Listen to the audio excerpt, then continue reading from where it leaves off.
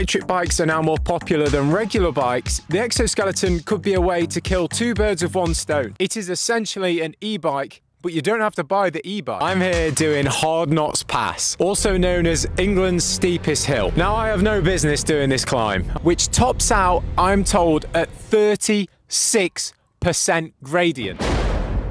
That's almost 45 degrees. The eagle-eyed amongst you might have noticed that this is no ordinary bike. This is an e-bike. It's just going to be the e-bike and the Exoskeleton that are cycling up that hill. But let's see what they can do. There we go, full power. Exoskeleton, hyper mode. I am scared. Here we go. Using this Exoskeleton and the e-bike felt illegal. Honestly, it made it so much easier. The e-bike and the Exoskeleton were doing all of the work. Woo! This is insane.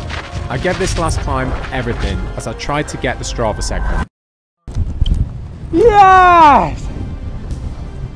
That was so much easier.